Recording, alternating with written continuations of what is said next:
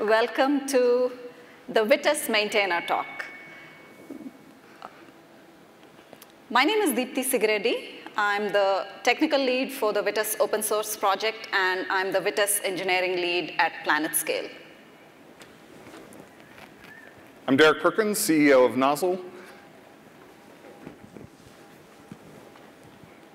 And my name is Sudhi, and I'm from Backblaze. Today we'll start with a Vitess overview that Derek will give us, and then Sudhi will talk about production deployment of Vitess at Backblaze. Then I'll come back to talk about new and upcoming features in Vitess, and then we'll do a Q&A if there are any questions at that point.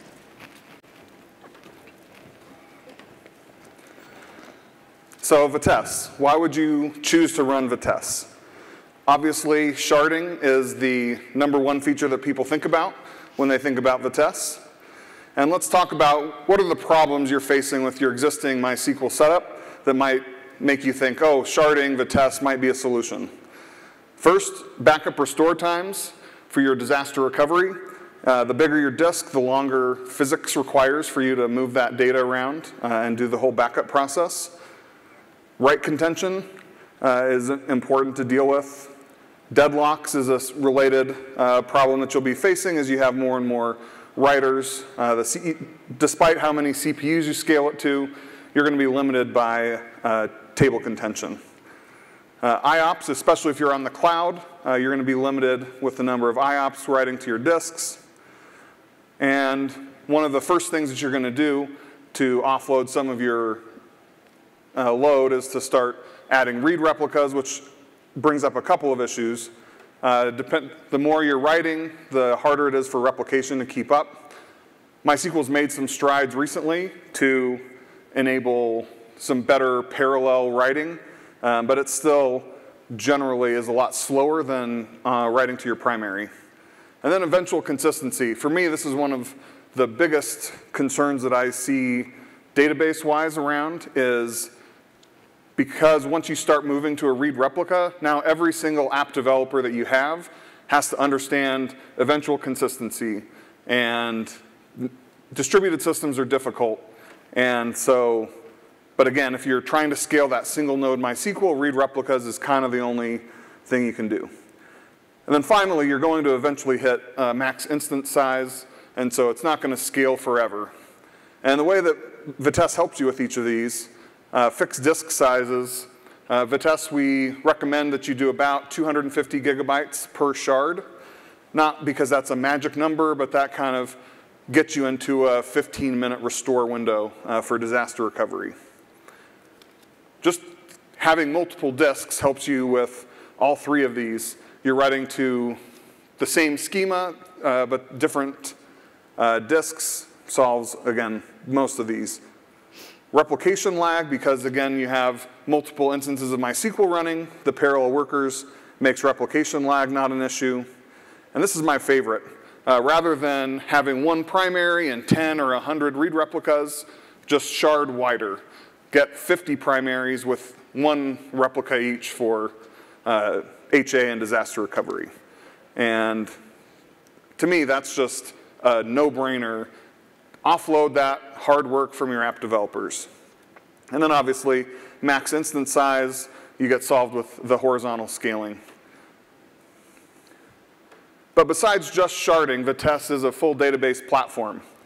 So day 2 operations, a lot of people immediately want to go to an RDS or Cloud SQL on Google to handle just some simple things that are vital to your business, high availability, automatic failovers, that's all handled natively by Vitess. If any of you are running MySQL in production at scale, you probably have used or are using Orchestrator. And essentially the next version, the originator of Orchestrator now works at PlanetScale as one of the Vitess maintainers.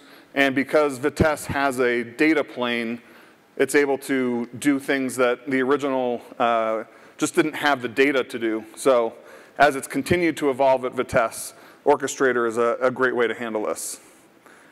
Backup restore is included, whether that's to disk, whether that's to Object storage, that's built in. You get connection pooling. It'll scale up forever. One question people often ask about Vitess is, what's the overhead? And typically we say there's a kind of 1 to 2 millisecond latency that's going to get added to every call, but that's fixed. No matter how wide you shard, you're going to have that fixed penalty that as long as you're not expecting sub-millisecond times and your whole architecture is predicated on that, everything else is going to scale forever. Online schema changes. There's multiple things in the ecosystem, PT, OSC, Ghost. Vitess supports those, but there's also internal V replication features that enable that, plus more automated rollbacks in case of errors. It's pretty awesome. If you've ever touched PlanetScale's branching, that's all powered by the same V replication work. Query consolidation. To prevent thundering herds as you get more active database. If there's an in-flight from between the proxy and the actual MySQL instance, you can have the same MySQL query returned to any callers asking for the same data. And then finally, this is just another implementation of that V replication feature, and vStream is the underlying primitive that powers all of that. You can also do materialized views. Cool feature that we use that for is, and I'll talk about in a second, messaging, but we will use it as an event stream to power messaging queues later down. vStream can also be used for distributed CDC if you want to move your data into OLAP or something. So lots of things that make operating your database great. Deployment, Kubernetes native from the beginning. Came out of YouTube, it ran on Borg, so it was built to be on a stateless type of system. Borg didn't, to my knowledge, I'm not a ex-Googler, but didn't even have the concept of like a stateful set. And so it was, things could get wiped and it knew how to handle that. So Kubernetes is a walk in the park with stateful. There's an operator available, GitHub PlanetScale operator. But Kubernetes is not required. Sudhi will talk a little bit about it at Backblaze. But there's plenty of people running it not on Kubernetes, including, I believe, Slack. So messaging, my personal favorite feature that is probably the most hidden feature out of Vitess. Right, this works just like SQS or PubSub if you're used to that. It's just a native MySQL table, a couple of required columns that Vitess needs for it. You can use it with a simple stream star from message table, and that is just going to stream rows into your worker. It scales with your data. If you're running Kafka, if you're running RabbitMQ, you're running whatever other Redis, as you're scaling it up, you now have two separate things. Is my queue going to be able to support whatever data scale and operations that my database, or is my database a bottleneck? And here, most of the time, your message is going to live next to your data. And so you only have to scale the one thing, which also enables you can just join with regular tables. So you don't necessarily have to copy your payload into SQS or PubSub and pay extra for that. The fact that you can just populate it and observe it with SQL is just, it is so great. I don't have to write code if I want to know what is sitting in my queue. Oh, select from, right? We all know and love it. And then finally, transactions is the best. There's no outbox feature, outbox pattern. You can just say, act this message, do some data work, pass it on to an XQ in a single database transaction, and just let MySQL handle that for you. It is amazing if you've never used it. And you probably haven't, because most people don't think that messaging queues can scale without going to Kafka. Compatibility, Vitess is a project. We've put a ton of work into making sure that it works with all of the frameworks that you use. There are going to be, if there's some more advanced SQL features, there are a handful that are not currently supported, but we're always improving compatibility, and generally, most of your workloads are just going to function correctly. And I'll do a quick dive into the architecture. I'm not going to go super deep. There have been a lot of different talks about that in the past. But at a high level, your application is talking to a VT gate that's just a stateless proxy, and it presents itself as a unified, singular MySQL database. And then it chooses based on sharding rules, like a common one is tenant ID. And based on that tenant ID, it will send you to the right shard that underneath it has a sidecar to just a regular MySQL instance, VT tablet, that maintains a persistent connection pool. That's where the things like query consolidation, all that happens. Then outside of the regular query flow is the control plane. You have VT admin, that is the UI. VT control D is the core that manages everything that lives in a topology server, typically etcd, but also Zookeeper, and I believe console is deprecated. And then finally, VT-Orc is what I was talking about with the next evolution of orchestrator. And again, because it has a topology server and it knows exactly what the MySQL layout and topology is supposed to be, it can do a better job of maintaining it versus just listening for breaks and trying to do its best. And yeah, as you dive into each shard, again, at that VT gate, you'll define in a JSON what your V schema is, what it's called, and you say shard by this. You can give it a sharding function. Most people use a hash on like a tenant ID, and it sends it to the correct shard. And again, this is just a zoom in on the control plane. So additional learning, like I mentioned, there's a lot of resources out there. This is probably the best, it's a singular course to dive into all the pieces of Vitess at PlanetScale. There's, on the Vitess site itself, there are learning resources. A lot of them are just talks that have been given. Deepthi in particular has given probably half of them as the team lead across various KubeCons and other conferences. And then finally, we're very active in Slack, so we would love for you to come join us. All of us are there.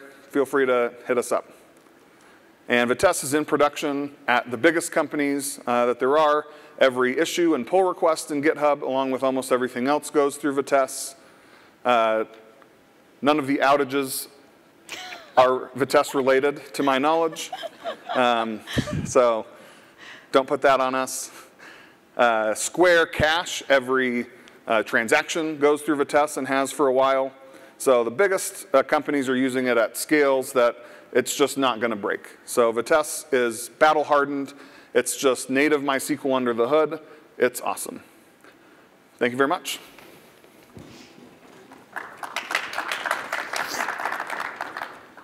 Thanks, Derek.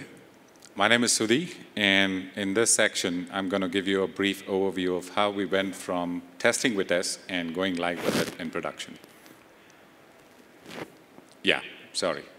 This is the mandatory slide that I was given by my marketing department, and I have to mention it. The one thing that I would highlight is a lot of our customers are moving from S3 and into Backblaze and have seen a significant reduction in their infrastructure costs. So, and also in the community, I think a lot of folks know us for our drive stats report that gets published every quarter, because you can pretty much imagine every manufactured drive out there, we would have run it. So we have those reports, and the recent one was a couple of days ago. Now, before I get into how we got into production, I'm going to talk a brief moment of the application that actually went live with Vitess. And the name is Deletion Queue, and as the name suggests, the primary job of this application is to perform deletes, right? Simple enough. But if you start peeling the layers, you'll know that it is nothing simple, but gets complex really fast. Turns out, IOPS is a very precious thing for us, and there's only a limited amount of IOPS that you can get from the drive. So we constantly struggle to find the balance of dedicating the IOPS either for deletion or for other activities that can be performed on the drives. This constant battle means that our backlogs of deletions just keeps on increasing.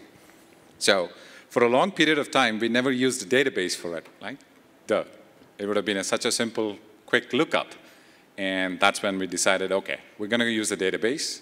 But as Derek mentioned, we didn't want to go through all the pains of a single monolith database. So we decided that we're going to have a Vitess sharded database for it.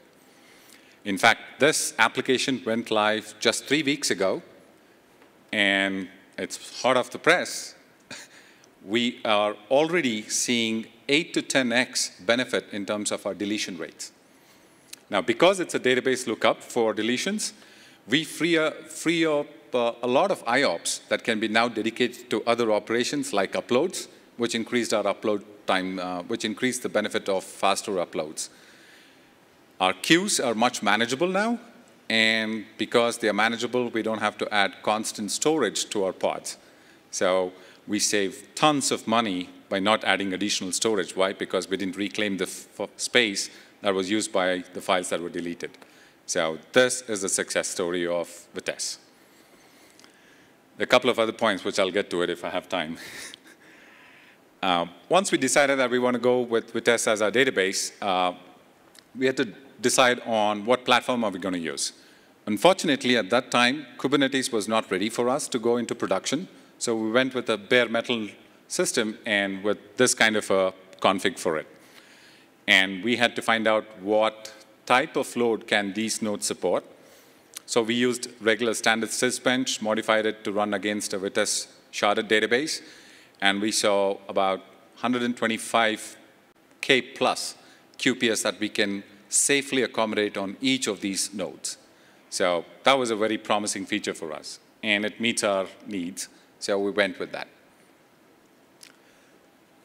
In terms of architecture, we didn't want to complicate too much, so we just followed what you find on Vitess documentation, and with a minor set of tweaks. So I'm not going to go over each and individual component of here, just the tweaks that we did for the architecture that we find on Vitess documentation sites.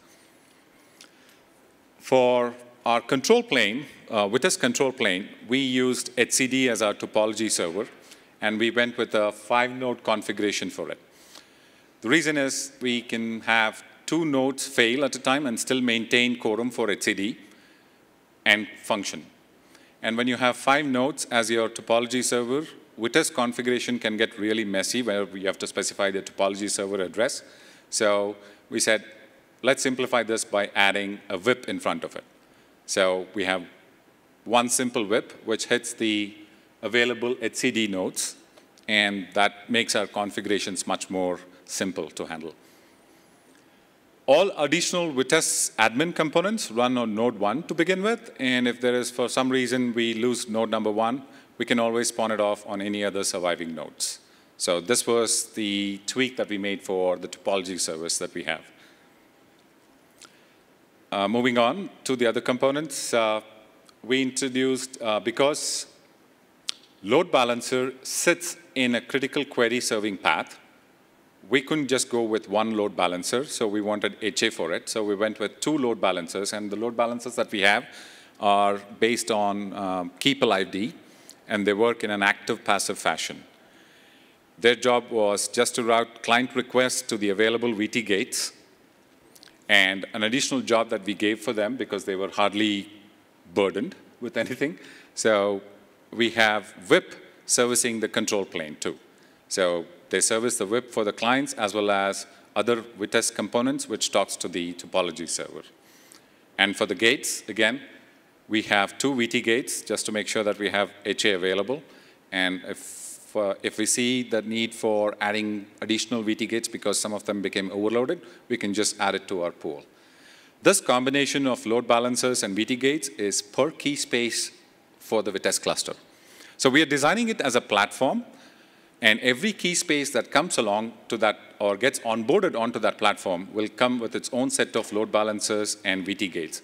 This is to ensure that we maintain isolation between the key spaces and not step on each other's foot. In terms of shard, a minimum of 3 nodes, 1 acting as primary and 2 of them as replicas. So this is a very standard basic configuration that we have. And if there is ever a need that we have run out of servicing read requests from the replicas, we can always add more replicas to it. Oops. I am so sorry. This tells you how much experience I have with Google presentations. OK, now once we decided on the architecture and how we want to go about it, the first thing that we did for tweaking is convert every service that we have as a systemd service. So we can start utilizing the benefits of systemd units. Because our presence is in multiple data centers, we went with a single cell Vitess configuration per data center. So all these things get deployed through Ansible, and we have cookbooks to pretty much run and configure an entire site within minutes. For day-to-day operations, we scrape metrics from the node, from Vitess and MySQL using Prometheus. We use Grafana to beautifully display those in nice dashboards, and a combination of Zabbix and Grafana for alerting purposes. We're just keeping it pretty simple, right? Nothing different. Now, that was our existing setup, right?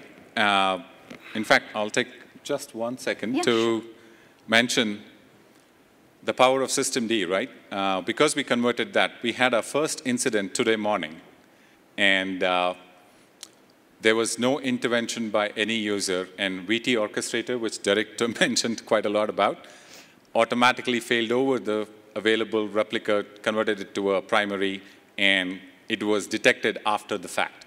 Like, the alert was raised, but by the time the on-call could get to it, everything was taken care of. So that's the power of some of the Vitess features. Now, where do we go from here? Of course, we want to be on Kubernetes, and it is pretty close to being production ready for us.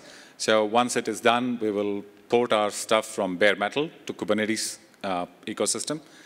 And because we are a very small team, there's a lot of operational tasks that we can automate. We are in the process of automating everything, including resharding. So this becomes as a stepping stone to have as a true database as a service platform for our internal customers. And eventually, we want folks who have no knowledge of Vitess or database to perform resharding operations with the push of a button. So that's where we're going to head to. And with that, I thank you all for coming for my brief overview of how we went to production, and hand it over to Deepthi to talk about new and upcoming services.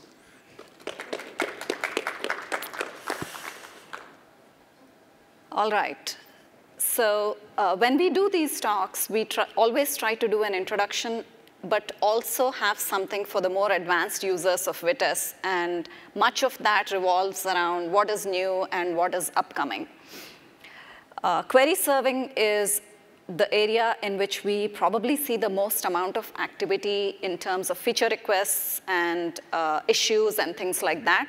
And we also tend to spend a lot of time and effort in that area. So in the most recent GA release, which went out, I think, on October 29th, so just about 2 weeks ago, we have support for atomic distributed transactions. So Vitess already does distributed transactions on a best effort basis. What this does is that distributed transactions can actually be atomic across multiple shards. Derek will tell you that you don't need distributed transactions, but there are people who want them for whatever reason, and we want to enable those kinds of users as well. This is experimental. As issues come up, we'll fix them, and hopefully someone will go into production soon. We've also added support for recursive CTEs. We've revamped our benchmarking website, where we run benchmarks on a daily basis and publish them, benchmark.vitess.io, if you didn't know.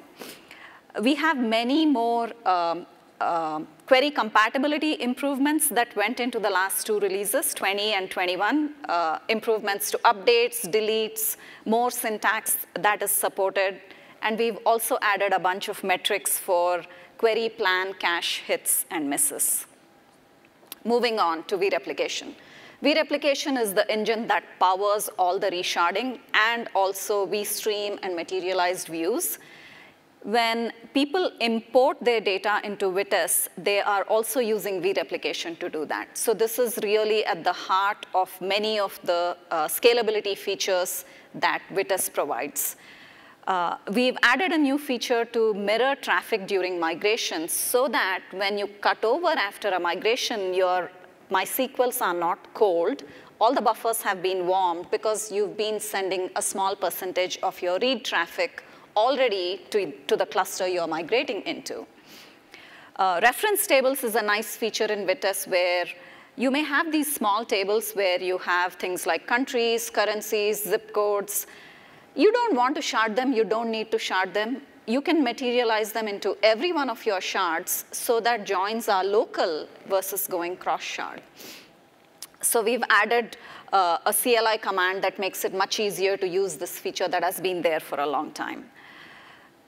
Workflows can now accept dynamic configuration. Previously, you had to configure the workflow when you created it, and that's it. But now, while the workflow is running, you can change some of the parameters. Maybe you want to throttle it. Maybe you want to add a table to your migration that you forgot to add. All those things are now possible. We've also added experimental support for multi-tenant imports. A lot of people run SaaS services, and by definition, they are multi-tenant because you have many users, and you want each of them to have their own little domain of data. But when such databases try to migrate to Vitess, oftentimes they have difficulty doing that because maybe they have split their tenants across many individual databases, and they have hundreds or thousands of them. How do you migrate hundreds or thousands of smallish databases into this big sharded MySQL cluster? So we've added workflows to enable that. We have a new workflow creation and management UI as part of VT-admin. Until we did this, VT-admin was mostly read-only as far as workflows went, even though you had other management features like electing a new primary tablet. Now, workflows can be created from the UI, managed from the UI. We have a few other improvements to vReplication in terms of error handling and vStream enhancements. Online DDL, also known as online schema changes. This is one of the marquee features of Vitess. This is something that had been a pain for the MySQL community for a long time, and as Derek already mentioned, people came up with their own tools for doing online schema changes. Perkona had online schema change tool. Ghost, which is GitHub's online schema change tool. In Vitess, with vReplication, we can natively provide online schema changes which will not take your database down. And we keep adding features to this. Online DDL as a feature has been around for almost 4 years now, and we keep making constant improvements. We add features. For example, MySQL now has instant DDL, so if it's possible to do instant DDL. For instance, you're adding a new column to a table. The column is going to be empty. There's no data in it. That can be instant. So wherever possible, we do them instantly. And we've also done improvements to how you can throttle these workflows, because sometimes the workflow that is doing the online schema change, because it makes a copy of the table and then switches over to the shadow table, the new table, it can affect your query serving. Your regular queries might become slow if the online schema change workflow is causing too much load on the database. So it's possible to throttle it and make it take a little longer so that your regular workloads are not affected. We've also made error handling improvements, usability improvements, and improvements to schema diff, which is a feature in online DDL through which you can do declarative DDL. You just say, this is the schema definition I want, and we will compute the diff and apply it. We've also made some improvements to backups and VT-Orc. MySQL backups is a feature that was contributed by Slack. This is experimental. So the built-in MySQL shell backup feature can be used with Vitess now. We've added metrics to VT-Orc in order to view errant transactions, because this does happen sometimes with MySQL that you end up with an errant transaction on a replica. You can now see those through metrics. We've made it easier to configure unmanaged mode. Unmanaged mode is what people use when they are initially migrating to Vitess. So you have your MySQL, you put a thin layer of Vitess in front of it, and then you use that as the proxy to copy everything over to your real Vitess cluster while still serving traffic.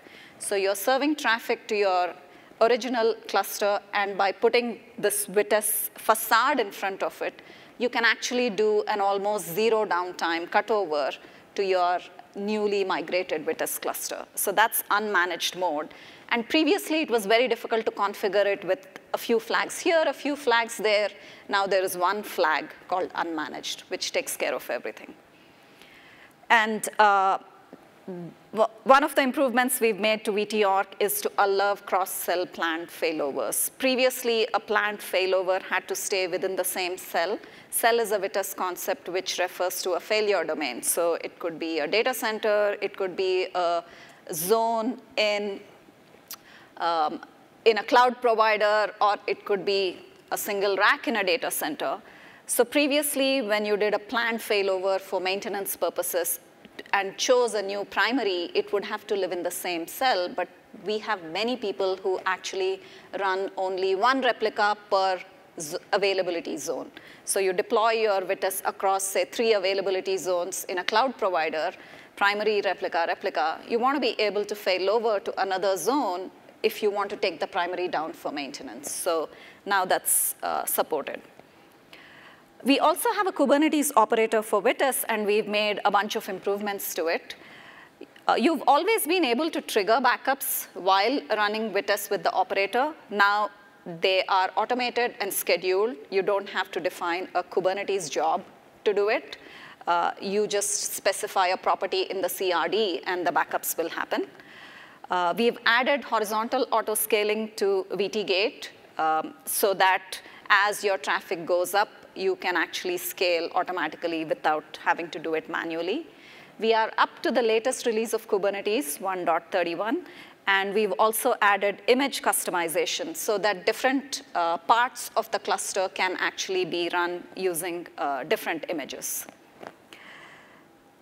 A little bit about upcoming features. We have some performance optimizations queued up. Performance is something that cannot be done one time. You have to periodically revisit it, because as you keep adding features and refactoring code, you may end up with regressions.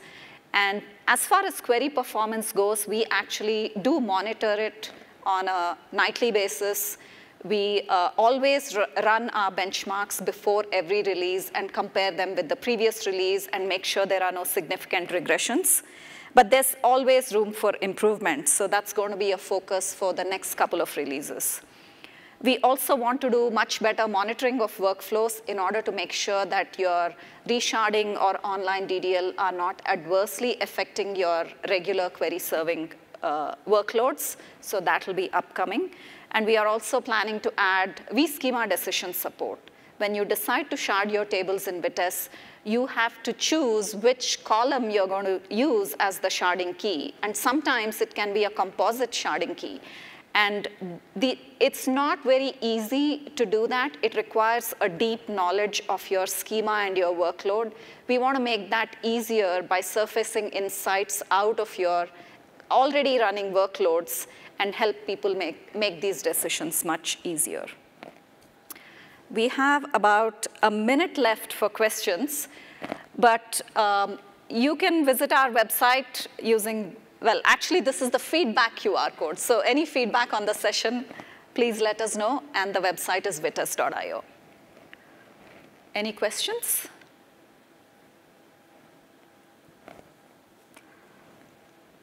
OK.